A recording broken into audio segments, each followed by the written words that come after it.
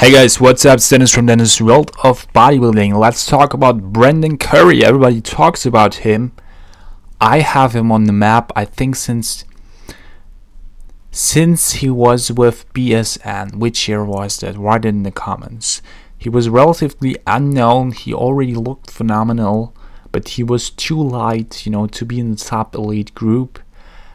His legs were not up, enough to be in that elite group. But you already saw that this guy definitely has genetic symmetry, proportion, and talent, and the frame enough, to be at the top spots. So what he did right is, like every champ, take your time to evolve.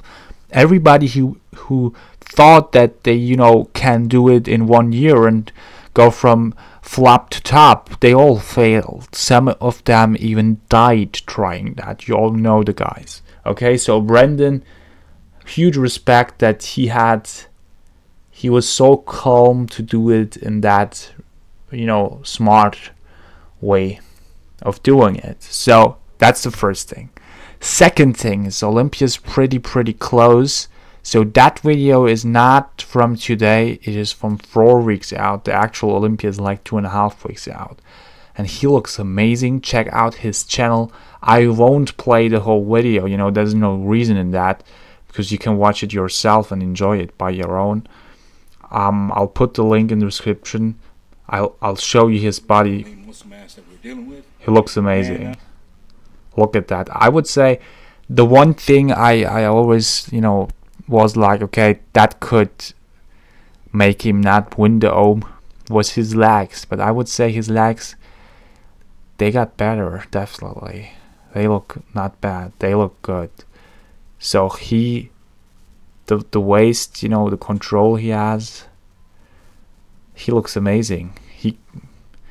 I don't know. We have to see. But he and Ruli are the guys to win the O this year.